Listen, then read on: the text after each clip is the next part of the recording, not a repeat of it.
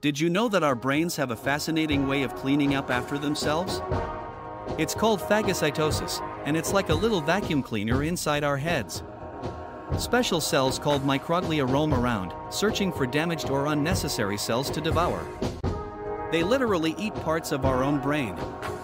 But don't worry, it's all part of a natural process to keep our brains healthy and functioning optimally. So next time you hear about phagocytosis, remember, it's not as gross as it sounds. It's just our brain's way of tidying up. Mind-blowing, right?